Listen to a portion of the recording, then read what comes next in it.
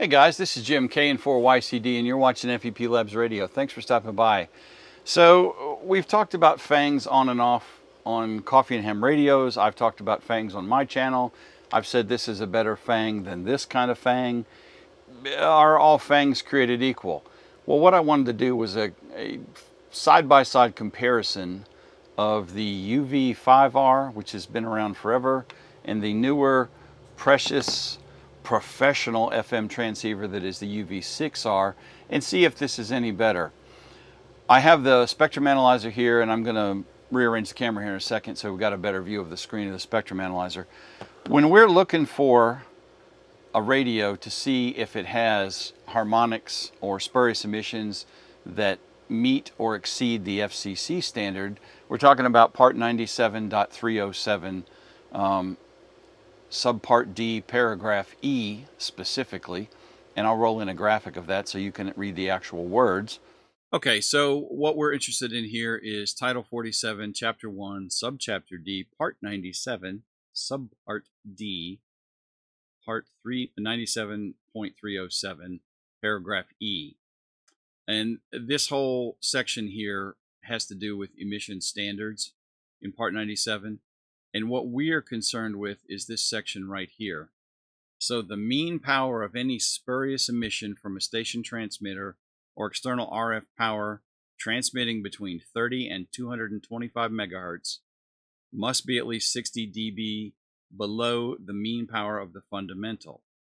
For a transmitter, this is important, having a mean power of 25 watts or less, your HT, the mean power of any spurious emission supplied to the antenna transmission line must not exceed 25 microwatts and must be at least 40 dB below the mean power of the fundamental emission, but need not be reduced below the power of 10 microwatts.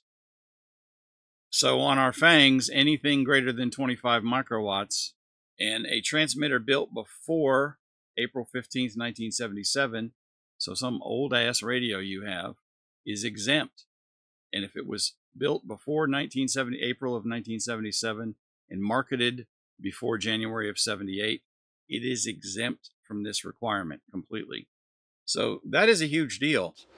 But for radios under 25 watts, the fundamental is going to be X power, and the harmonics need to be greater than 40 dB less than the fundamental and not exceed 25 microwatts of power. Now 25 microwatts ain't a lot, but we can see that on the spectrum analyzer here, and we'll take a look at that and see what that looks like. I've got the analyzer already set up. These 4 markers, I only have 4 available on this particular machine. These are set for the primary, the second, third, and fourth harmonics. And then down here we'll have the values of those markers so we can look at it and read numbers instead of trying to count graticules on the scope. I'm not entirely sure what to expect on this, so I'll be surprised with you.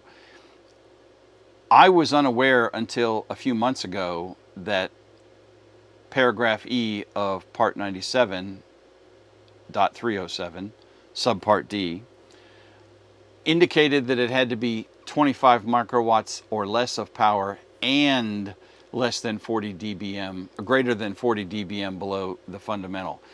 I was only aware that it had to be 40 dBm or greater below the fundamental.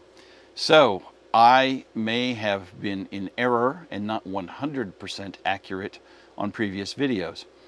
Now the other thing I will say, when you're talking about something like these things on low power, I'm pretty sure they're both probably going to meet at least the 25 microwatts or less.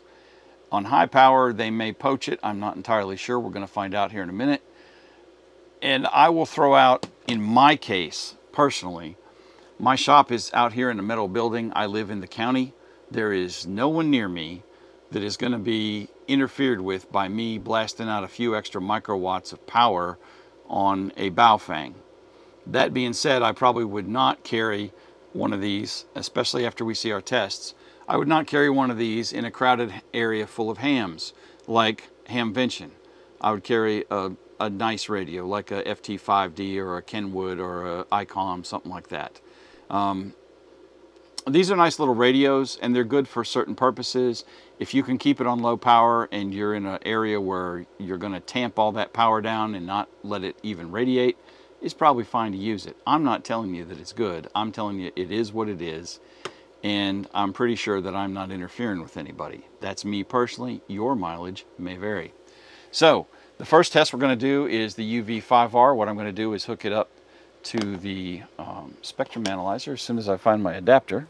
We're ready to start our test. I have the 5R hooked up. We're going to be on 146.52. I am in a metal building out away from civilization, and we're transmitting into this anyway. So we're on high power, and here is our readings in dBm. And you can see we have some pretty noticeable harmonics here on 2 and 3. But if we look at this, we're 34 dBm on our fundamental, minus 23, minus 26, and minus 45 on the second, third, and fourth harmonics. 23 plus 34 is 56, so that is 56 dBm below the fundamental frequency. Now let's switch our scale, our units, over to watts, and we can see that those fundamentals those frequencies, those harmonics and the fundamental, all meet our standard. They are greater than 40 dB down, and they are less than 25 microwatts. So believe it or not, on high power, the UV-5R passed. Amazing. I would not have put money on that. All right, now if we go to low power on this radio, let me jump in the menu. There we go. All right, here's low power on the UV-5R. So 1.35 watts of fundamental, and then our harmonics are 1.6, and then those two are in nanowatts, 352 nanowatts and 22 nanowatts, so very negligible. Let's jump that scale back over to dBm, and you can see we are, even at low power, we are greater than 40 dBm below. So believe it or not, the 5R passed. Amazing. Not as terrible as I thought. All right, let's take a look at our UV-6R. Now, there are a billion vendors who sell these things on Amazon, and a lot of the Chinese vendors have a habit of copying other Chinese vendors. So I'm sure there are fake Baofengs. Maybe this is a real Baofeng. Your mileage may vary. This is our UV-6R. Frequency mode. The same caveat goes for this that goes for the UV-5R. There are many vendors. I will put links to these two particular radios in the description below, so if you're interested in one of them, you can pick it up on Amazon. So here is our UV-5R. We are on, I believe, high power. We are. Power. Confirm. And let's key up and see what it looks like with dBm. 35 dBm for our fundamental, minus 25 for our second, minus 22 for our third, minus 35 dBm for our fourth harmonic. We are actually seeing a fifth and sixth harmonic here, but I don't have markers on them. I could roll one over and we could look, but you can see how they compare to 2 and 3, which are the gravy markers. So let's take a look at this now in watts. So let's change our unit to watts. And you can see that we have 3.49 watts, 2.5 microwatts, 4.5 microwatts, and 293, well, it's jumping around.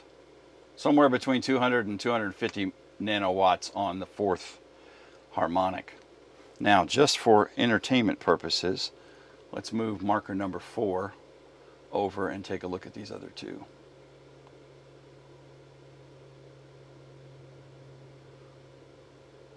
1 microwatt, and this guy is going to be a little more than the number 4, but not much.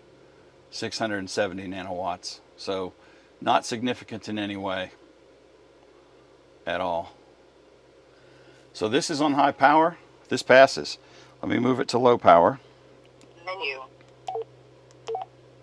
Power. Confirm. And this is low power on our UV-6R. And again, we see a little extra harmonics in there, or spurs, I would say. I don't know what you would call those. They're a little bigger than number 4 though. And we have 1.17 watts, 800 nanowatts, 200 nanowatts, 173 nanowatts. And if we change our scale over to dBm, 30 dBm minus 30, that's 61 dBm difference. 66, 67 dBm below, and 69 to 70 dBm below. So pretty cool. Both of them actually passed. I am a little surprised. So both of these are decent little radios. These are not the worst ones I've ever tested. And now that we understand the spec, we can say that these are both within the standard of the FCC Part 97 guidelines. Guys, I will roll in a picture somewhere in this video of the words from Part 97 and share with you. I will put links below in the description. And that is going to be all I have for this video. Y'all, I appreciate it. Y'all have a great day. 73.